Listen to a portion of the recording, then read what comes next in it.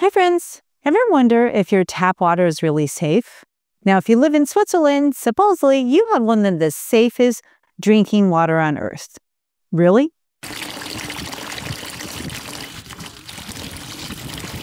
This is chlorine. Hey, there's chlorine in it. There's some fluoride. Well, I don't know. Maybe it's closer to zero. Cyanuric acid, zero. Chlorine dioxide, fan, alkalinity. Past the pH is, I don't know, it's kind of spotty. When I visit Switzerland, I still brought a portable water filter that filters out what most filters don't. Microplastics. Drinking bottled water, even if stored in glass, is not microplastic free either. And you probably think I'm making a big deal about nothing. Well, microplastics have been found in the brains of people with dementia and in the hearts of people with plaque. And some people think we are eating a credit card's worth of plastic. And within just a few seconds, I basically increased the microplastics in this water bottle. So the best water is the one with the least microplastics. And in this video, you will learn how to reduce your microplastics, which we all have been ignoring. I mean, water literally makes up 71% of the Earth's surface, and there is over 71% of water in your own body. But this isn't just a story of risk.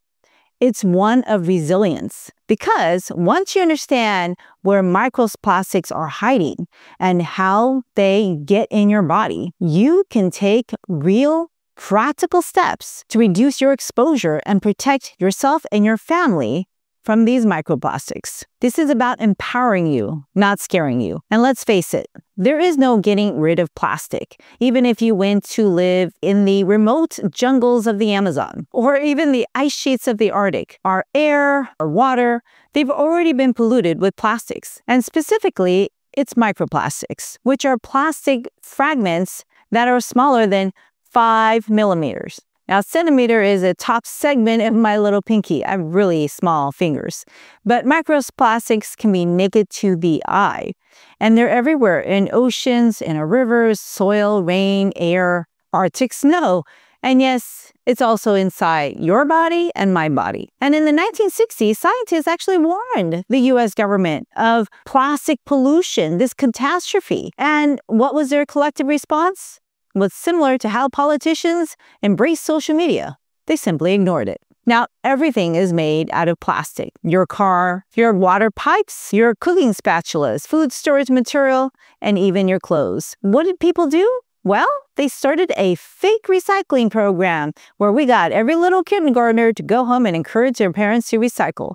Remember how you were supposed to look for the number on the bottom so that you would know if it's recyclable or not? And despite all your hard work and all the coins you earned from recycling water bottles, only about 5 to 9% of plastics in the United States are actually recycled. Primarily plastic number 1 and plastic number 2.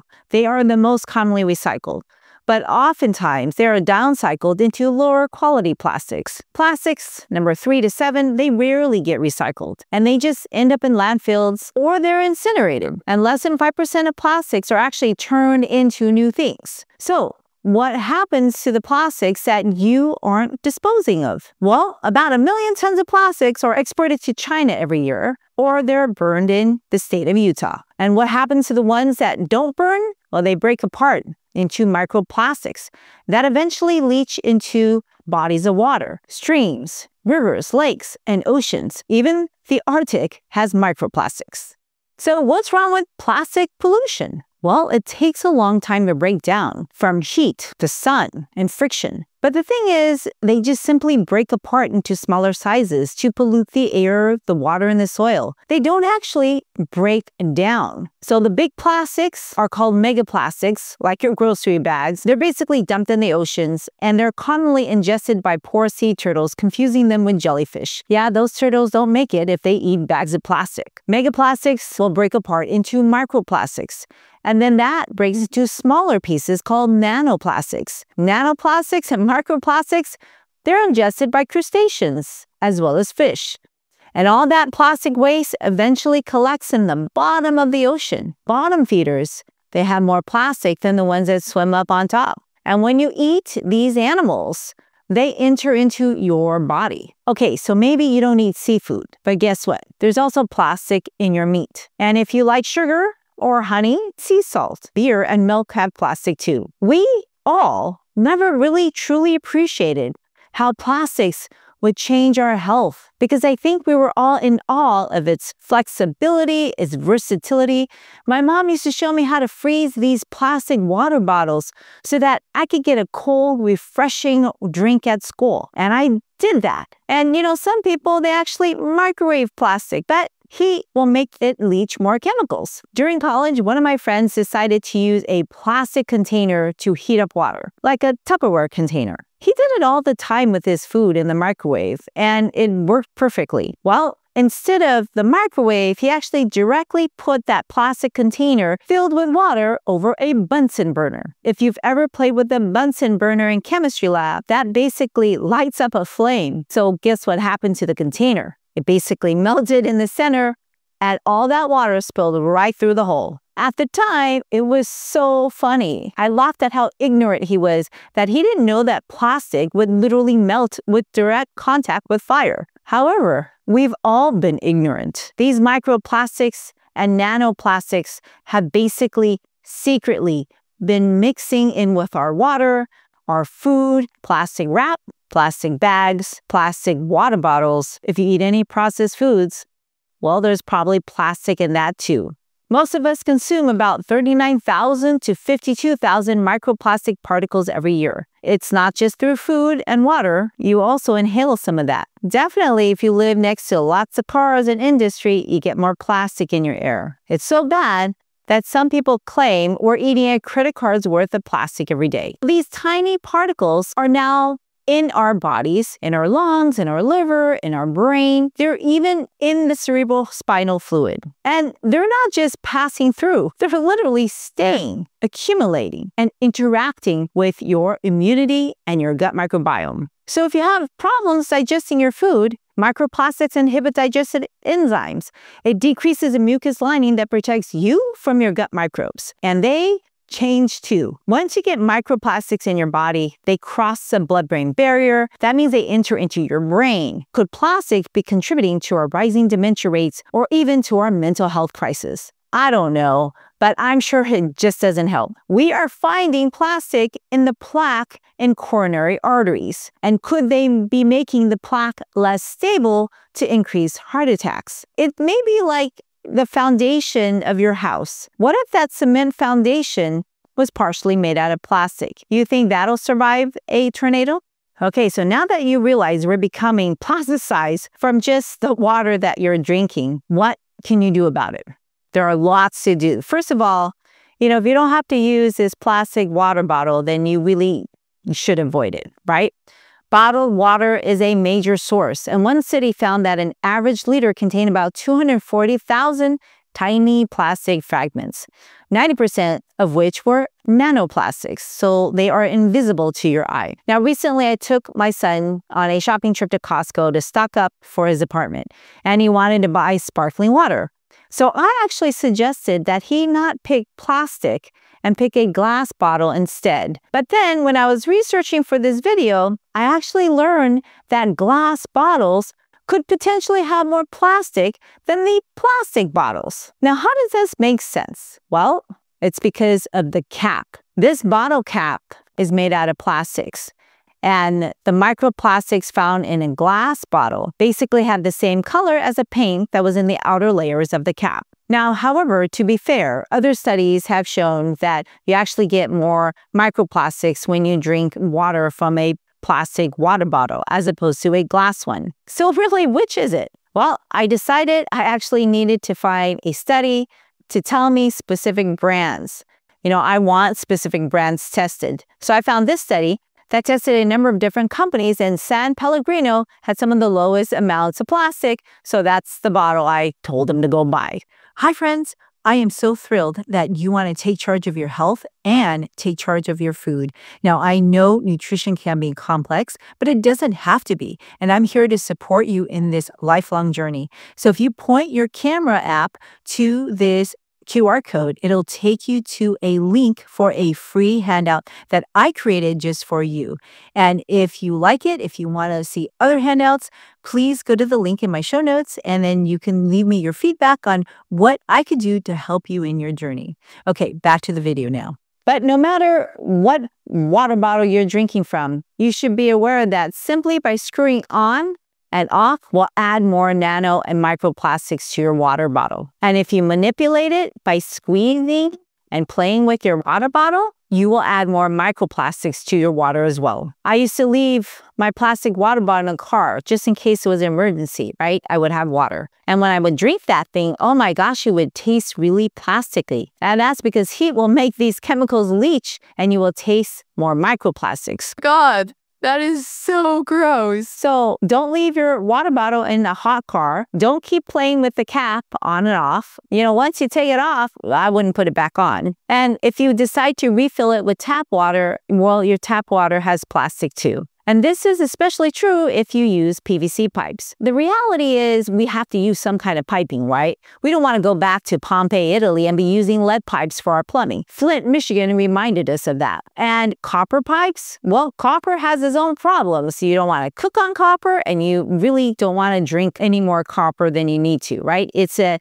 essential element, but it has a very, very slim range of toxicity. You can get too much copper quite easily, and that could potentially be detrimental for your brain as well. However, now I decided that whether it's tap water or bottled water, I want to remove the microplastics in that water. So before I drink any water, I will basically filter it. And yes, ironically, I filter it with a plastic filter and it stores in a plastic water container. And this is where knowing the type of plastic can make a difference. Okay, if you flip your plastic container around, you'll find a number. The number here is, I think, a number 1. For most of the time, it's number 1. The cap, though, I couldn't find the number. It's usually number 2 or number 5. And in general, you'll find a number 1 to number 7. Number 1 is made out of polyethylene terephthalate, and it is known to leach antimony, which is a natural metalloid found in flame retardants, again, plastics, batteries, bullets, and other metal alloys, and it's even in dirt. It's also known to be in cosmetics, especially from Asia. Now, antimony is actually used to treat parasitic infections like leishmaniasis and schistosomiasis. You may not have heard of these infections. Leishmaniasis are found in every continent except North America and Australia. It's transmitted through the bite of a female sandfly, or occasionally people can get it through blood transfusions, sharing needles, or the mom can pass it along to the fetus during pregnancy. And this is another reason why I don't like flies, especially ones that bite. Schistosomiasis is a water parasite, so if you swim in stagnant water, or if you just stand in it, then that parasite will bite you and then it will literally pierce your skin, go into your blood vessels, use those things like a train track to get to different parts of your body. So these infections, they're very, very serious. And serious infections need serious medications to treat them. Antimony-based drugs are serious medications. And you can imagine that if you take too much antimony, it has side effects. It includes abdominal pain, nausea, and vomiting. But it can also affect how your heart beats. It can affect your blood pressure. And it also can affect your liver, how it detoxes. Now, to be clear, normal water bottle storage and usage probably doesn't really leach much antimony at all. But once you add heat, let's say you microwave this, or you pour hot water in it, or you let this sit in a super hot car, well, you will have more antimony leaching out. And I guarantee there's someone out there recycling these water bottles and pouring hot water in just maybe to sterilize it or something. And number 2 is a high-density polyethylene plastic. And those plastics are used for milk jugs, detergent bottles, juice containers, and grocery bags. Grocery bags are bad for sea turtles, but they can be recycled into toys and water pipes. They are considered safe to use, and that's why people made them into cutting boards. Now think about it. Do you really want to be cutting fragments of plastic by chopping your food? Now, number 3 is polyvinyl chloride is used to make cling wrap, pipes, food packaging, some toys. Heard of the Ohio train derailment? That released a boatload of chemicals, including vinyl chloride, which is a known carcinogen. Number 4 is low-density polyethylene. That's used in plastic bags, your bread bags, your 6-pack rings for cans, and squeezable bottles. These are simply not recycled. Number 5 is polypropylene, like Tupperware. It makes yogurt containers, straws, bottle caps, soups, diapers. They are also not recycled. It is considered one of the safest plastics for food use, and supposedly it's okay under normal use. Number 6 is polystyrene, is used for disposable coffee cups, food storage container, and cutlery, as well as phone packaging. It's supposed to be recycled, but it really isn't. Polystyrene is a neurotoxin and potentially can be harmful to your liver, your kidneys, and stomach. Remember, plastic is an oil-based product, so when you store oily, fatty foods, it may leach more into your food. That can be stored in your body fat over time. This may build up into high levels. I would personally avoid styrofoam. And yeah, I'm not cutting with plastic knives anymore. And number 7 are basically other types of plastic products. Some contain BPA. And you can find this in polycarbonate water bottles, baby bottles, especially the older ones, some reusable food containers, and epoxy lining in the cans. And what's the problem? Well, BPA is a known endocrine disruptor and mimics estrogen. It allows it to bind to estrogen receptors as well as androgen and thyroid hormone receptors, and hence it can interfere with hormonal signaling and gene expression. It's been associated to reduce sperm quality and motility. BPA was detected in 89% of urine samples, and experimental studies have suggested that it can also reduce fertility in women. It's associated with higher obesity rates, higher insulin resistance, and higher rates of type 2 diabetes. And could it be increasing the risk of cardiovascular disease? I mean, really, whatever plastic you use, you just have to keep some core principles in mind. The temperature does change how much plastic or its chemicals will leach in your food. Now, some people don't like water and they may like drinking tea. Well, tea bags are made out of nylon or polypropylene that can release billions of nanoparticles of plastic into a cup. And if your cup is plastic, well, that can release more plastic too. Studies have shown that plastic containers significantly release more microplastics when the temperature elevated compared to room temperature. And shaking your bottle worsens this effect. And if you put fat, acid, or hot stuff in plastic containers, even food grade, well, potentially it may leach more stuff out of the plastic.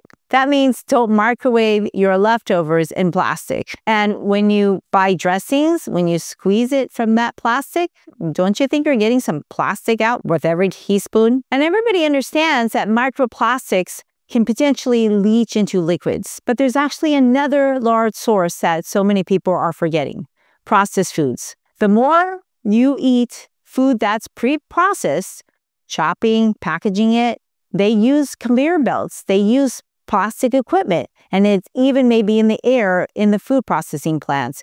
These all can contaminate your food with plastics. And studies show that highly processed proteins like chicken nuggets and breaded shrimp, they contain more microplastics than their counterparts. In fact, people consuming the average U.S. protein products, they actually may ingest 11,000 microplastics per year, with a potential upper range of 3.8 million. Now, I've gotten rid of plastic food storage containers, and I've converted to glass to store any hot food or watery foods. I always avoid microwaving with any kind of plastic. I only drink filtered tap water instead of bottled, and I skip now the synthetic tea bags. It's important to choose whole, minimally processed foods when you're looking for foods. And don't forget to dust and vacuum regularly with HEPA filters, because there is plastic in the air. Now, you don't need to be perfect. Even small changes help. You're not just reducing your exposure, you're actually lowering your risk for inflammation, hormone disruption, and even may help preserve